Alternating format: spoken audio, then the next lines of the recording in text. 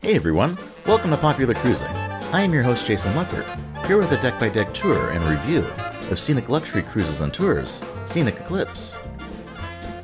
The ship marks the first ever ocean vessel for the brand, and quite a luxurious expedition one at that. Let's first start with the vessel specifications. Scenic Eclipse is an all-inclusive luxury ship, and is the first of the namesake Discovery yachts, which launched in 2019. It measures in at a tonnage of 17,085, with a guest capacity of 228, resulting in a very voluminous passenger space ratio of 74.93. As for its accommodations, we stayed on the Deluxe Veranda Suite, a category which sizes in between 344 and 366 square feet, with fancy touchscreen buttons. The room and super plush bed are teddy bear approved, in part due to universal electrical outlets and USB charging ports, thankfully at both nightstands. The only annoyance is decorative side rails make it difficult to tuck suitcases underneath. But if you like fully adjustable and positionable mattresses, you're sure in for a treat. Also great is a large amount of closet storage, hanging, drawer, and shelving wise, plus fully stocked minibar and pantry cabinet. At the vanity desk there are additional charging outlets nestled behind, and a premium Dyson hairdryer available in the drawer. The neat television is hidden inside a mirror, before turning on with a large selection of on-demand content to watch. We only wish this space featured a dining table and chairs. A better table is actually offered outside on the balcony. If you haven't already done so, please feel free to subscribe to our channel, and hit that bell icon to be notified when all our new cruise videos are posted. And as for the bathroom, the toilet and shower compartments are quite spacious, and feature a lovely rain shower head, but cubic hardware is difficult to grip. Most annoyingly though, the stylish sink is shallow, and all basin, with little surrounding counter space. But at least there are always usable hooks included on the wall. Then slightly larger in size are Grand Deluxe Veranda Suites, at 409 to 430 square feet. Rooms are a pinch wider, and come with a bigger walk-in closet, and same standard bathrooms. Larger still are 495 to 538 square foot spa suites, that also have a walk-in closet and bedroom space, better delineated from a living area that includes a more usable seating alcove. Plus the whole side length of the suite is the bathroom, separated into a toilet and sink compartment, an even roomier shower with bench, double vanity sink, and welcoming bathtub, with a view to the balcony and horizon beyond. Panorama suites have even more room to spread out, with a total of 1,184 square feet of space, for a forward-facing corner dining and living room, plus balcony wrapping around.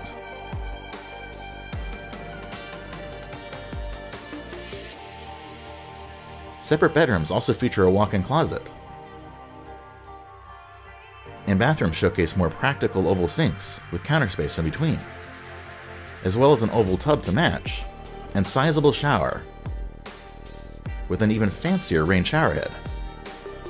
Of course, the biggest on board are the pair of 2,099 square foot owner's penthouse suites, also featured at forward corners for dining and living, as well as a huge balcony, this time complete with its own whirlpool. Besides the side bathroom, there's also a grand master bedroom, another walk-in closet, and palatial bathroom, showcasing a shower, with dual heads no less.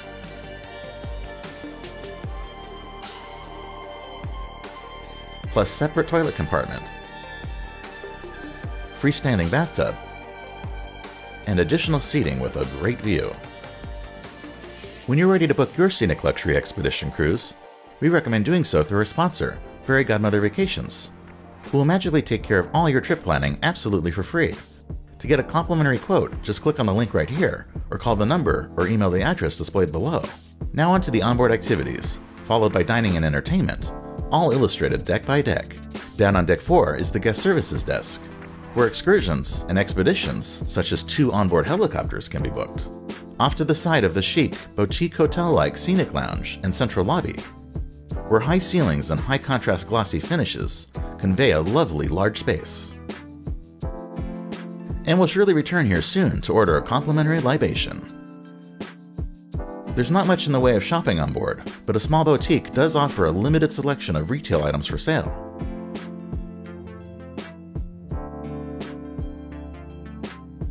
Before heading up to Deck 5, where the observation lounge and library are located. I generally love an indoor scenic venue, and this one is certainly inviting. However, it's sadly positioned too low on the ship and behind the long bow, such that it is a challenge to actually observe from. As another example of the ship's occasional tendency towards form over function. Better at least is the observation terrace just in front, peering over the sides of the ship, as well as the very front, as only my 360-degree camera on an extension pole can reach as far to view the bulbous bow as it plows through glassy waters. Up a level on Deck 6 at the stern is the Spa Vitality Pool, the ship's only outdoor pool, which is free to use, and gaze upon the soothing wake on a sea day.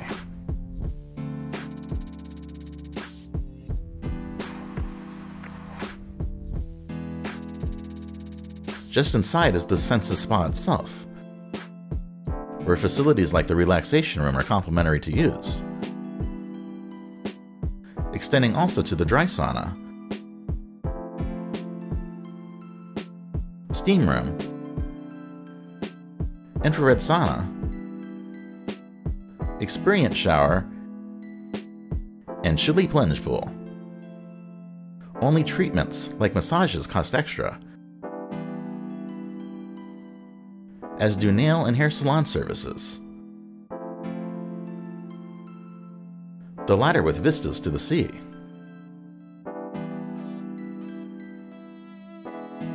Additionally on Deck 7, there is a tranquil yoga and Pilates room to freely use.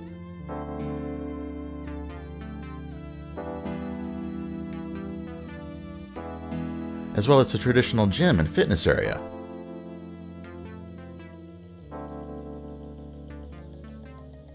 With all kinds of exercise equipment.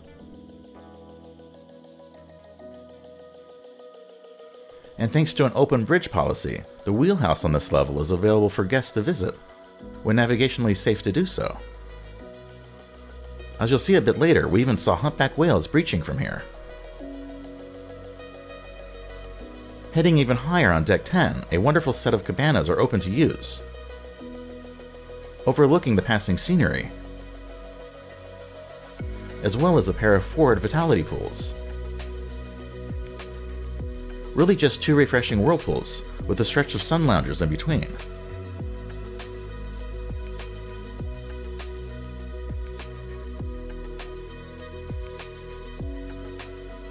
And off the back, you can look down onto the helipad and helicopter hangars of Deck 8. Scenic Eclipse is super unique to offer chopper tours straight from the ship. Even if you choose to not pay for one of the very few extras and go up for yourself, there are opportunities to check out the hangars and the flight equipment up close, seeing what they look like both empty and full, before perhaps getting your picture taken by the aircraft and learning more about their operations from the knowledgeable and friendly pilots. Of course, I would highly recommend splurging on a 30-minute flight to get a vantage point like no other, becoming airborne from a moving cruise ship, as we did taking off from San Francisco, California, as well as Seattle, Washington, to view the famed Space Needle and other cruise ships.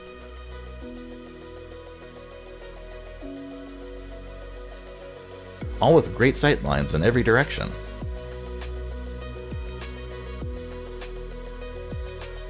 Looking at houses, marinas, and other airfields and vessels below, before returning to our very own home away from home,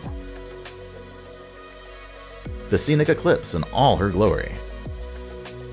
Now that's a sight you rarely get of your own cruise ship. As seen as we begin to land again in San Fran with Alcatraz and the cityscape behind. You will surely feel like Maverick from Top Gun, or James Bond even, if you take such an awesome excursion.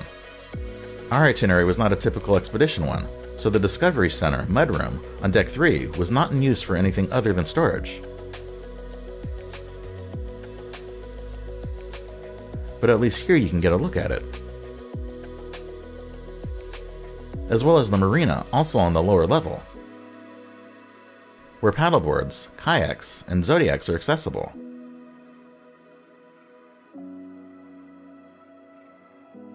As well as another unique toy in the form of a submersible.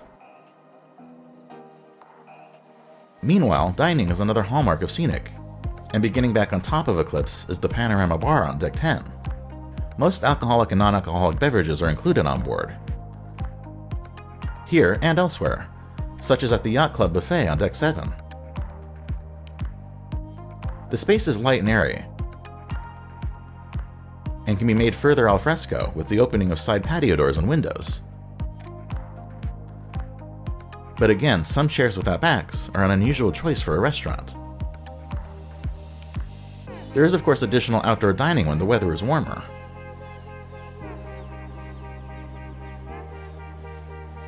Food here is honestly hit or miss, with some items tasting a bit bland. But there is no shortage of awesome breads,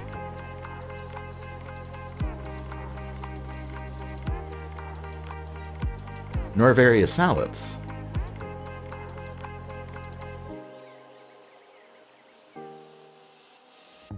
desserts, and of course gelatos, even a tasty avocado one. Back at the observation lounge and library on Deck 5 is an inviting tea bar, with all sorts of loose varieties. Also on this level is the interactive Scenic Epicure for cooking demonstrations.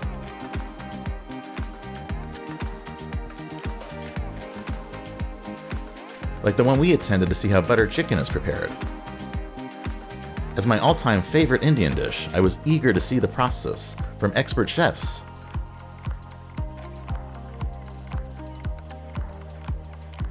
As they collected tons of ingredients and spices to make a thick gravy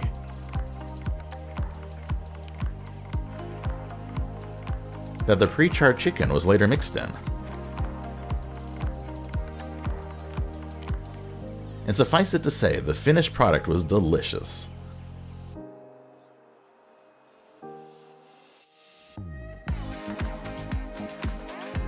Farther down a hall, lined with cool oversized wine labels, is also the Azure Bar and Cafe, for a quick alternative fare throughout the day.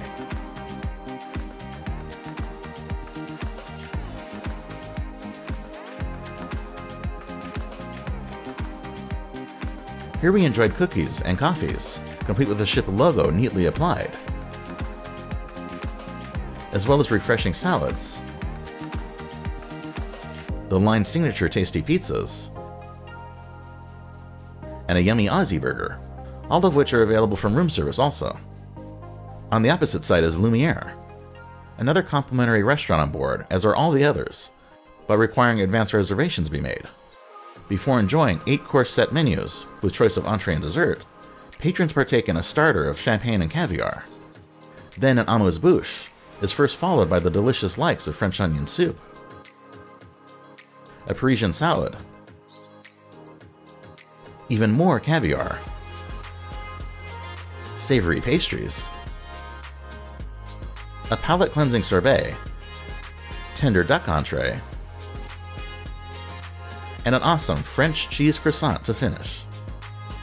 Downstairs on Deck 4 is Coco's, which is broken down into 3 sections, including sushi,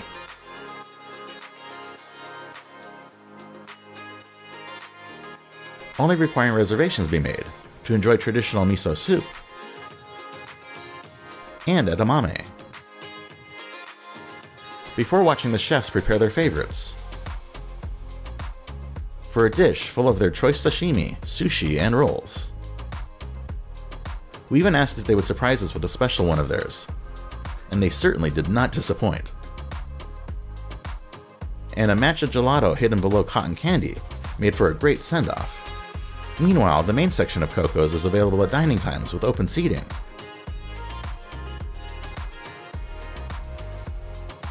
to sample tasty Asian fusion dishes such as these.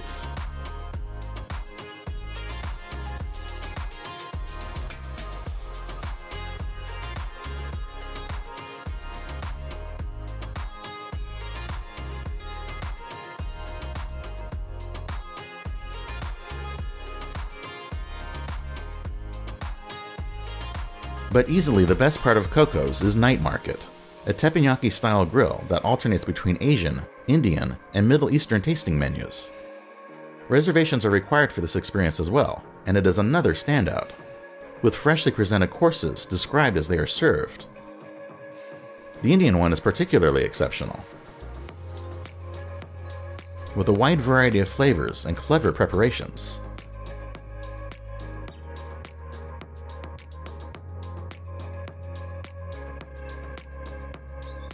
These are great flavors you won't soon forget.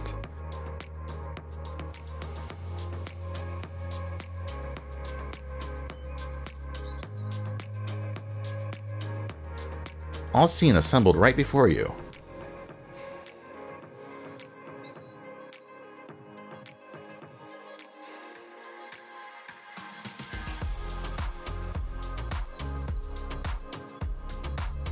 And what can I say about the final dessert, except how cool is rolled gelato and popping corn? Coming together with a dash of special dust. The other open seating option on Eclipse, not requiring advance reservations, is Elements, essentially the ship's main dining room, complete with a dedicated cheese refrigerator no less. Specializing in Italian and other international cuisines, in a bright and artsy environment. Offerings here include daily risottos and pastas, savory soups, and a variety of rotating proteins, as well as sides. Before enjoying another daily dessert item, rotating sweet cannoli. Hands down, the most exceptional meal on board is the invite-only chef's table experience, nestled right in the galley, and reserved for loyalists and the guests in the highest category suites. The 11-course set menu is one of the most creative meals I've ever enjoyed. Cleverly playing with ingredient themes, and especially interactive elements, like spraying down this one to convert the puffy part into a vinaigrette.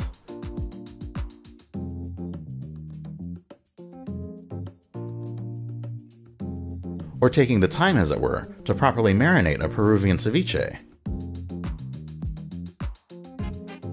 The one I think is the most creative, despite my usual aversion to tobacco smoke, makes a burrito look like a cigar that is actually a tasty taquito served with edible ash.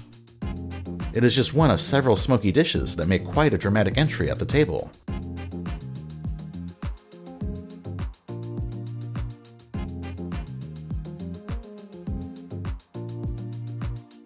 Another super clever protein is this salmon, made to appear purple, before being rained on.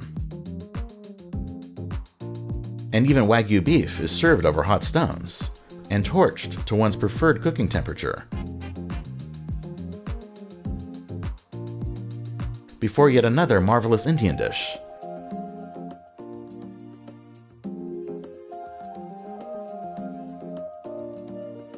And a pre-dessert. Prior to the main dessert, full of all kinds of goodies. Some that playfully go splat.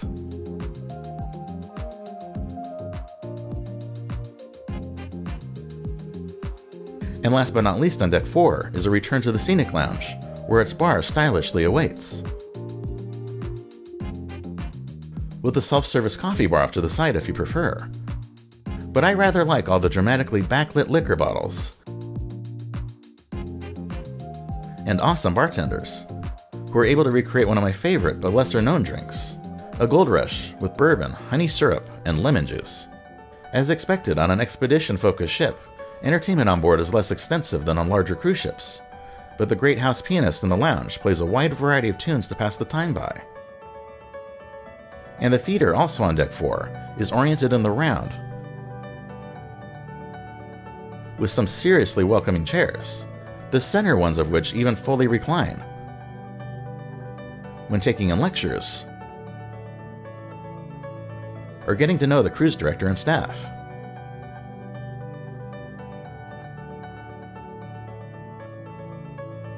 She even performs a talented one-woman show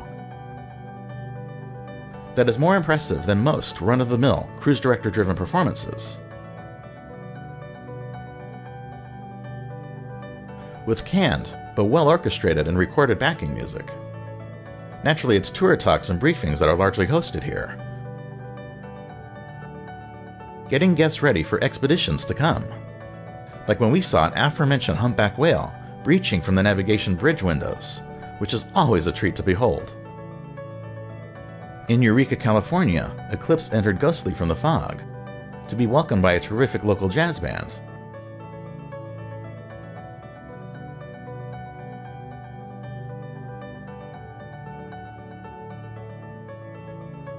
Before I headed to the Redwood Skywalk, part of the Sequoia Park Zoo. Admittedly, I went on this excursion specifically because it was reminiscent of Endor from the Star Wars film franchise. Yes, indeed, I am that big of a nerd, and proud of it.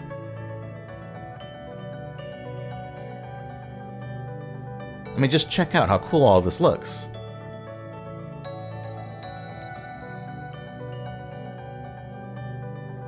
Ewoks were surely hiding just around the bend, although I didn't see any.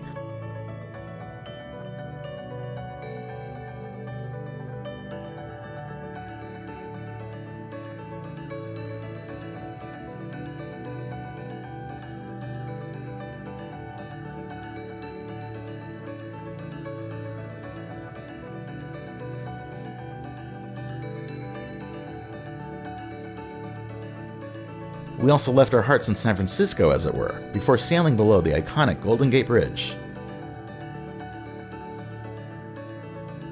And now for our concluding Scenic Eclipse pros and cons.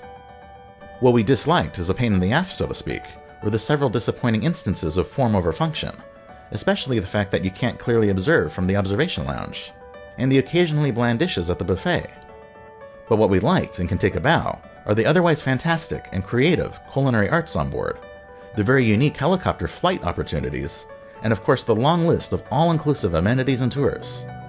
Thanks so much for watching. If you would, as it really does help support us, please like this video with a big thumbs up and subscribe to our channel, while hitting that bell icon to be notified of new videos. Watch our other ones and visit popularcruising.com.